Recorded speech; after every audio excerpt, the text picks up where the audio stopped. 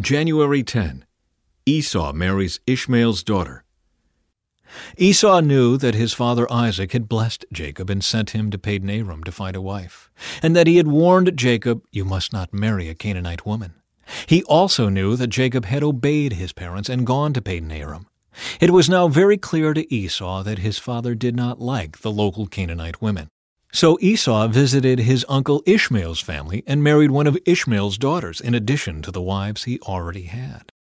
His new wife's name was Mahalath.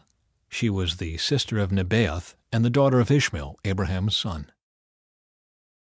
Jacob's dream at Bethel. Meanwhile, Jacob left Beersheba and traveled toward Haran. At sundown, he arrived at a good place to set up camp and stopped there for the night. Jacob found a stone to rest his head against and lay down to sleep. As he slept, he dreamed of a stairway that reached from the earth up to heaven, and he saw the angels of God going up and down the stairway. At the top of the stairway stood the Lord, and he said, "I am the Lord, the God of your grandfather Abraham, and the God of your father Isaac. The ground you are lying on belongs to you. I am giving it to you and your descendants. Your descendants will be as numerous as the dust of the earth. They will spread out in all directions, to the west and the east, to the north and the south, and all the families of the earth will be blessed through you and your descendants. What's more, I am with you, and I will protect you wherever you go. One day I will bring you back to this land. I will not leave you until I have finished giving you everything I have promised you."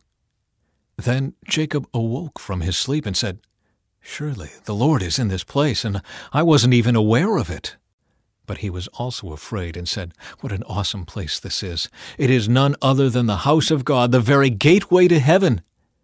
The next morning, Jacob got up very early. He took the stone he had rested his head against, and he set it upright as a memorial pillar. Then he poured olive oil over it.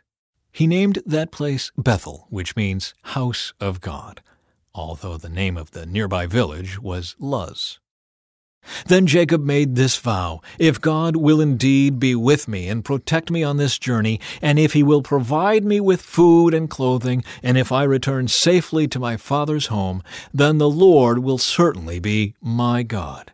And this memorial pillar I have set up will become a place for worshiping God, and I will present to God a tenth of everything he gives me." Jacob arrives at Padan-aram. Then Jacob hurried on, finally arriving in the land of the east. He saw a well in the distance. 3 flocks of sheep and goats lay in an open field beside it, waiting to be watered. But a heavy stone covered the mouth of the well. It was the custom there to wait for all the flocks to arrive before removing the stone and watering the animals. Afterward, the stone would be placed back over the mouth of the well. Jacob went over to the shepherds and asked, "Where are you from, my friends?" "We are from Haran," they answered. "Do you know a man there named Laban, the grandson of Nahor?" he asked. "Yes, we do," they replied. "Is he doing well?" Jacob asked. "Yes, he's well," they answered. "Look, here comes his daughter Rachel with the flock now." Jacob said, "Look, it's still broad daylight, too early to round up the animals. Why don't you water the sheep and goats so they can get back out to pasture?" "We can't water the animals until all the flocks have arrived," they replied. "Then the shepherds move the stone from the mouth of the well, and we water all the sheep and goats." Jacob was still talking with them when Rachel arrived with her father's flock, for she was a shepherd. And because Rachel was his cousin, the daughter of Laban, his mother's brother, and because the sheep and goats belonged to his uncle Laban, Jacob went over to the well and moved the stone from its mouth and watered his uncle's flock. Then Jacob kissed Rachel, and he wept aloud. He explained to Rachel that he was her cousin on her father's side, the son of her aunt Rebekah. So Rachel quickly ran and told her father Laban. As soon as Laban heard that his nephew Jacob had arrived, he ran out to meet him. He embraced and kissed him and brought him home. When Jacob had told him his story, Laban exclaimed, "You really are my own flesh and blood." Jacob marries Leah and Rachel. After Jacob had stayed with Laban for about a month, Laban said to him, "You shouldn't work for me without pay just because we are relatives. Tell me how much your wages should be." Now Laban had 2 daughters. The older daughter was named Leah, and the younger one was Rachel.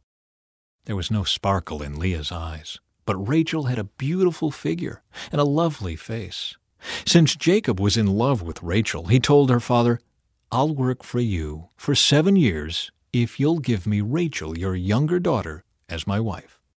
"Agreed," Laban replied. "I'd rather give her to you than to anyone else. Stay and work with me." So Jacob worked 7 years to pay for Rachel. But his love for her was so strong that it seemed to him but a few days. Finally, the time came for him to marry her. "I have fulfilled my agreement," Jacob said to Laban. "Now give me my wife so I can marry her." So Laban invited everyone in the neighborhood and prepared a wedding feast. But that night, when it was dark, Laban took Leah to Jacob, and he slept with her. Laban had given Leah a servant, Zilpah, to be her maid. But when Jacob woke up in the morning, it was Leah. "What have you done to me?" Jacob raged at Laban. "I worked 7 years for Rachel. Why have you tricked me?" "It's not our custom here to marry off a younger daughter ahead of the firstborn," Laban replied. "But wait until the bridal week is over. Then we'll give you Rachel too, provided you promise to work another 7 years for me." So Jacob agreed to work 7 more years. A week after Jacob had married Leah, Laban gave him Rachel too. Laban gave Rachel a servant, Bilhah, to be her maid. So Jacob slept with Rachel too, and he loved her much more than Leah. He then stayed and worked for Laban the additional 7 years. Jacob's many children. When the Lord saw that Leah was unloved, he enabled her to have children, but Rachel could not conceive. So Leah became pregnant and gave birth to a son. She named him Reuben, for she said, "The Lord has noticed my misery, and now my husband will love me." She soon became pregnant again and gave birth to another son. She named him Simeon, for she said, "The Lord heard that I was unloved and has given me another son." Then she became pregnant a 3rd time and gave birth to another son. She named him Levi, for she said, "Surely this time my husband will feel affection for me, since I have given him 3 sons." Once again, Leah became pregnant and gave birth to another son. She named him Judah, for she said, "Now I will praise the Lord." And then she stopped having children. When Rachel saw that she wasn't having any children for Jacob, she became jealous of her sister. She pleaded with Jacob, "Give me children or I'll die." Then Jacob became furious with Rachel. "Am I God?" he asked. "He's the one who has kept you from having children." Then Rachel told him, "Take my maid Bilhah and sleep with her. She will bear children for me, and through her I can have a family too." So Rachel gave her servant Bilhah to Jacob as a wife, and he slept with her. Bilhah became pregnant and presented him with a son. Rachel named him Dan, for she said, "God has vindicated me. He has heard my request and given me a son." Then Bilhah became pregnant again and gave Jacob a 2nd son. Rachel named him Naphtali, for she said, "I have struggled hard with my sister, and I'm winning." Meanwhile, Leah realized that she wasn't getting pregnant anymore, so she took her servant Zilpah and gave her to Jacob as a wife. Soon Zilpah presented him with a son. Leah named him Gad, for she said, "How fortunate I am." Then Zilpah gave Jacob a 2nd son, and Leah named him Asher, for she said, "What joy is mine! Now the other women will celebrate with me." One day during the wheat harvest, Reuben found some mandrakes growing in a field and brought them to his mother Leah. Rachel begged Leah, "Please give me some of your son's mandrakes." But Leah angrily replied, "Wasn't it enough that you stole my husband? Now will you steal my son's mandrakes too?" Rachel answered, "I will let Jacob sleep with you tonight if you give me some of the mandrakes." So that evening, as Jacob was coming home from the fields, Leah went out to meet him. "You must come and sleep with me tonight," she said. "I have paid for you with some mandrakes that my son found."